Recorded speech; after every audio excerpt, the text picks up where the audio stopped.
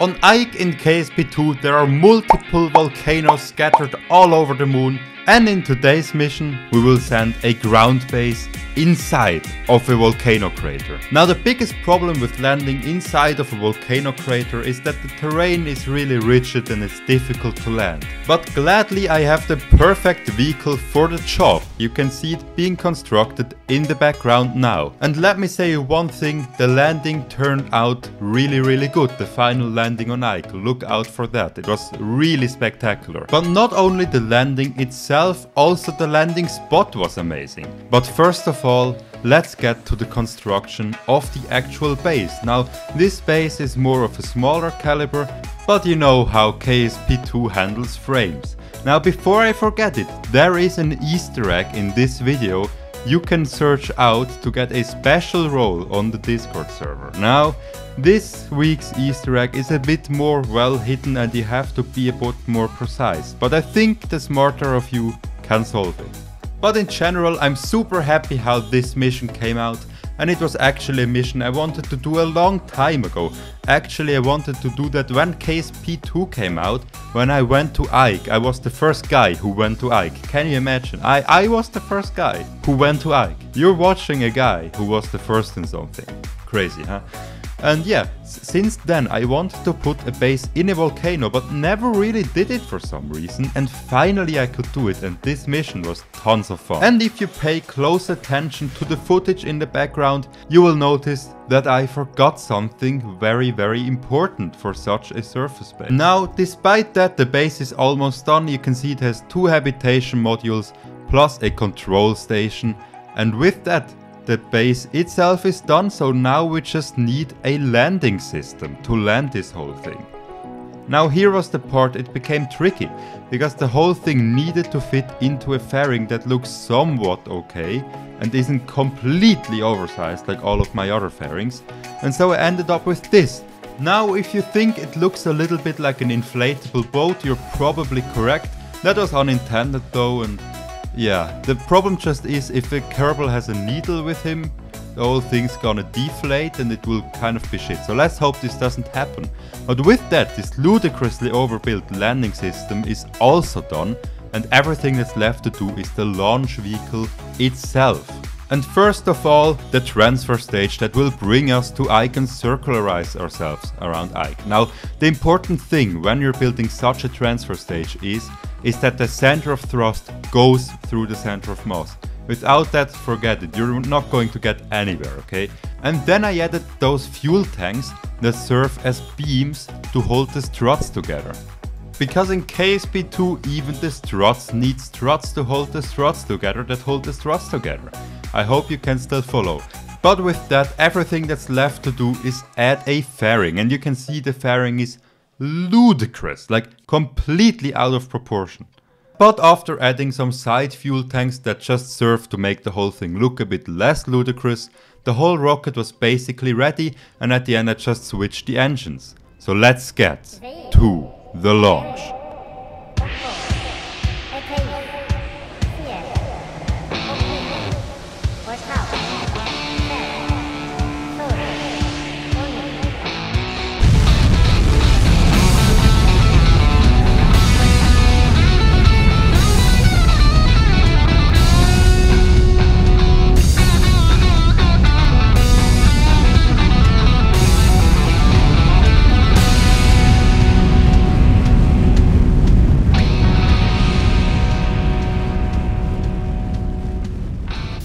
And with that we have liftoff with this really cool song called Black Paddy. You can see it in the info card.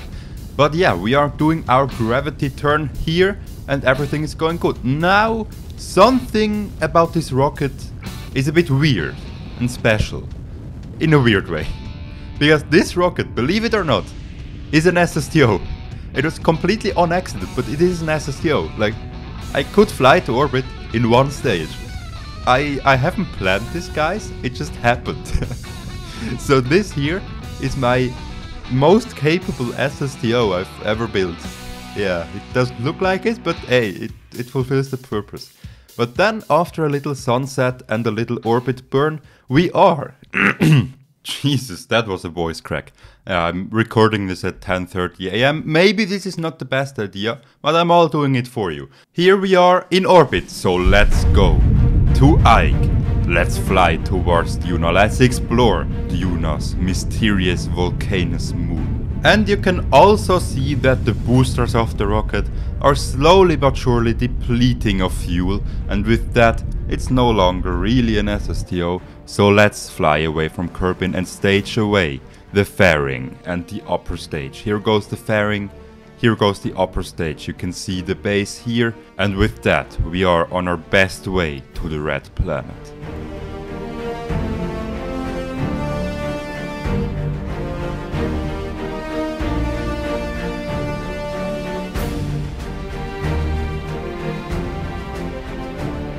And here is Ike in an eclipse behind Duna. And then I wanted to decelerate and found out, this maneuver node is goddamn close. We have to hurry a bit.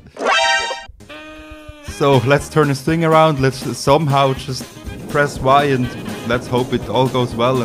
But somehow it worked out, and we didn't get into the orbit we wanted to, but we got in an orbit, so that's also a win. But yeah, that's a key difference between KSP1 and KSP2. The maneuver node system works completely differently, but at the end I could deal with it a bit. I'm still used to KSP1, but here is the orbit.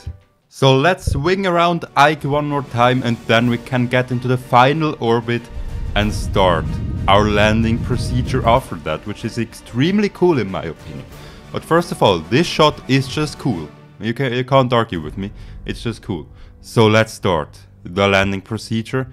We have chosen our volcano to land on for today, and now we are decelerating towards that volcano.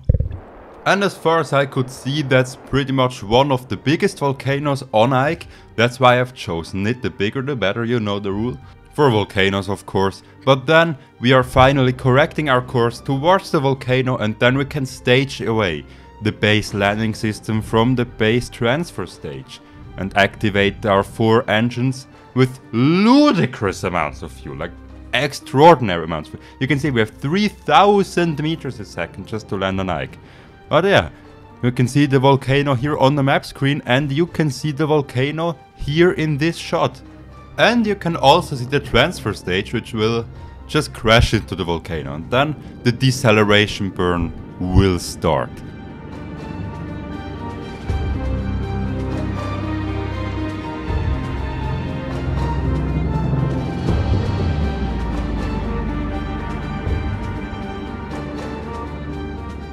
And then we can tip over and start landing on the surface of Ike. Here we are. Now, this landing was a little bit chaotic, I have to say, because it was difficult to find a flat enough landing spots, and there were its fair share of failures with that landing. But at the end, this spot here seemed like the right one, and that was the one I landed on. Now, staging away those side tanks was also quite tricky. You can see I had to quick save once. And after stabilizing ourselves, we can stage away the side tanks. Here they go.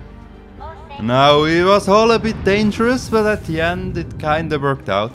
I'm glad that the gravity on Ike isn't that high, because, well, the base would have had exploded, but we have landed the base on Ike. Here we are, on our target destination, inside of a volcano. Isn't that just cool? I love this mission personally. So let's get the Kerbals out. First Kerbal, I think it's Jab, I have no idea. We can plant a flag after all, because that's the most important part of the mission. So let's add a little description text, and then we can plant the flag down. Isn't this beautiful?